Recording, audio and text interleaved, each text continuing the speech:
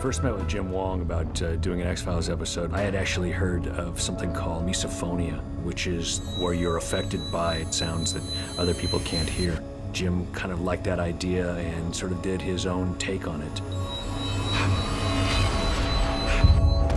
This case begins with Mulder. He knows more than he's letting on to Scully. He chose the most secured place in the building to kill himself trying to access something. Is that why we're here? What are you looking for, Mulder?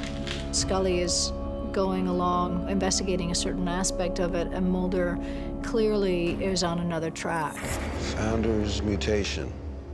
The founder is what they call Dr. Goldman at New Jennings. Is that why you wanted to talk to him? I don't think that's the mutation Sanjay was referring to. A founder's mutation is when a species goes through a further step in evolution. There are certain mutations that take place, and they call those changes in the DNA founder's mutation. This is what you suspected all along, but were afraid to articulate. Is this what you believe happened to me 15 years ago? Was I just an incubator? Scully, when she jumps on board with Mulder's hypothesis, starts to question whether she has had the wrong idea of where William, her child, has been. It's a clinical setting. It looks like it might be a hospital. The doctor who we first meet in the episode is impacted by sounds that he hears loud and vividly, and no one else can hear them. And we find Mulder starting to be affected by the same thing. Oh,